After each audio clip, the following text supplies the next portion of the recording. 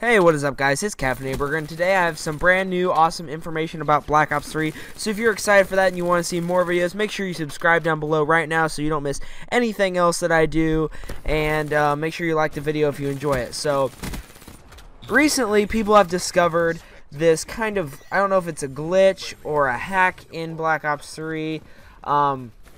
You can tell by my gameplay what it is.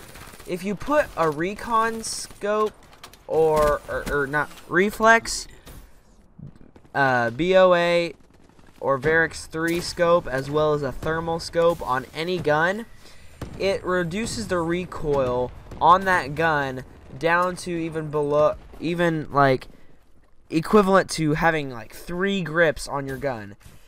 And this is really important, especially with the VMP. As you can see by gameplay, I didn't do the best in this game, but you can tell when I'm shooting the gun, there's absolutely hardly any recoil whatsoever on this. And it's really interesting. They'll probably end up patching it pretty soon.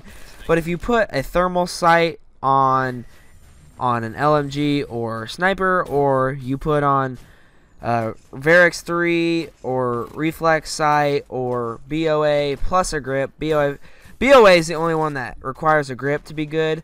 The other ones do not use grip on your class because it will undo it.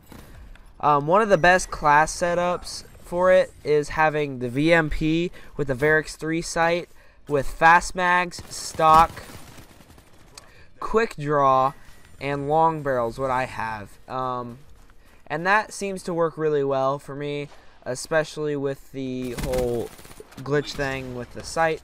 It does look kind of weird, especially on an SMG, but that's alright. It's just for the recoil. It's not really for use.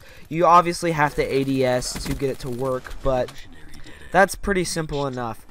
So hopefully you guys enjoyed this video. If you did, be sure you leave a like, subscribe for more videos like I said in the beginning. Also, I have some more videos coming up soon. Hopefully I get some GTA funny moments. I plan on wanting to do that soon.